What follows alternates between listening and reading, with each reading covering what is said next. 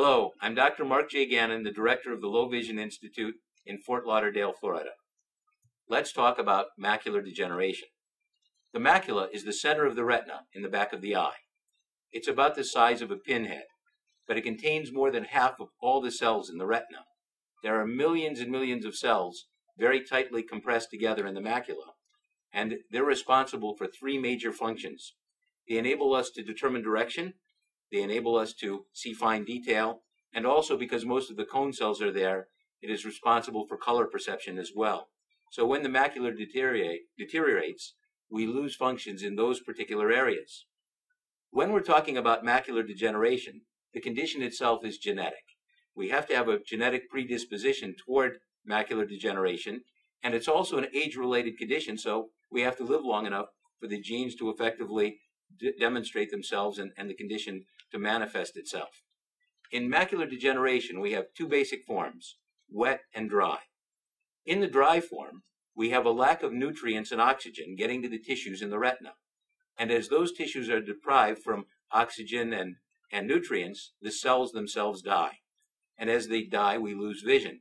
The tissue itself surrounding it may also become more fragile. And if the blood vessel walls in that area also are affected and become more fragile, then the vessels themselves may rupture. If they rupture and hemorrhage, we then have wet macular degeneration. We see wet macular degeneration about 10% of the time. And what we try to do in patients with wet macular degeneration is stabilize the condition. And by stabilizing it, we effectively turn it back into dry macular degeneration, which progresses much slower, but we eliminate the tremendous vision loss that may occur when a hemorrhage or leakage is taking place in the macula. We do the stabilization in a wet macular degeneration patient utilizing various different formats. In the older formats, we used to use thermal laser. And what we would do there would be to essentially weld the blood vessels shut that were leaking. That would stop the leakage in the particular area where we hit the macula with the laser, the thermal or hot laser. But we would also destroy tissue in the immediate area, and those tissues were responsible, just as the branches of a tree, for supplying other areas of the retina with oxygen and nutrients. So when we welded a vessel shut to stop the leakage in that area, we also affected peripheral portions of the retina beyond that, and we had extreme vision loss or additional vision loss. So the thermal laser basically was a sacrificial instrument. We would stabilize the condition, stop the progression of it, but we would have to sacrifice some vision in order to accomplish it. The next series of treatments that came along we call photodynamic therapy.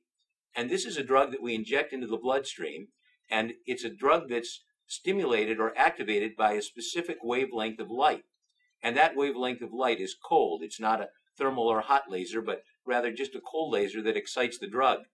And what we would do there would be to inject the drug in the bloodstream, and when it got into the eye, into the retina, we would essentially excite that drug with a laser in the area where the leakage occurred, and it would attack the vessel walls there and stop the leakage. The advantage, of course, was that it didn't do any tissue damage in that area, and if it left the lumen or the opening of that vessel intact, the vessel will continue to function to supply oxygen and nutrients to the rest of the retina. The downside is it didn't work very effectively in a great deal of the patients that it was utilized on. So we only got a response in about 3% of all the patients with wet macular degeneration. In the last 4 or 5 years, new drugs have come to the forefront, particularly Lucentis and Avastin. And these are drugs that we can inject into the eye, and without doing any damage to the tissue, they in fact cause those vessels to stop leaking, and in the case of new vessels that are growing into the retina, to retract. This was a very exciting development.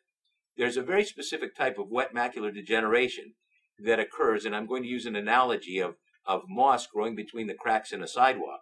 When we have a little crack in the sidewalk, the moss grows up in between it, and sometimes it spreads out across the surface. When it does that, the light coming onto the sidewalk doesn't make it to the sidewalk itself. And in these types of wet macular degeneration, we have little vessels that grow through the cracks in the retina and spread out on the surface, and light doesn't get to the cells beneath them. In the past, all the treatments that we used stopped the vessels from growing, and we would essentially stabilize the condition but not reverse anything. Utilizing these new drugs, we found that when we inject them, those vessels seem to coagulate and disappear. And as they do, the light returns to the retina beneath them, and the vision improves. So we've seen in many instances when we start treating with Avastin and Lucentis, a nice improvement in the vision in those eyes. And through the continued use of those drugs, we're able to keep the condition in check and under control. The advantage, of course, is we're able to keep a lot more vision intact and stabilized for a much greater period of time in those patients who are otherwise threatened by visual loss from wet macular degeneration. And we're also looking for new methods to treat dry macular degeneration, and there are a lot of things on the forefront that we can discuss at a later time. And I want you to remember also that there's new hope in sight, and thank you.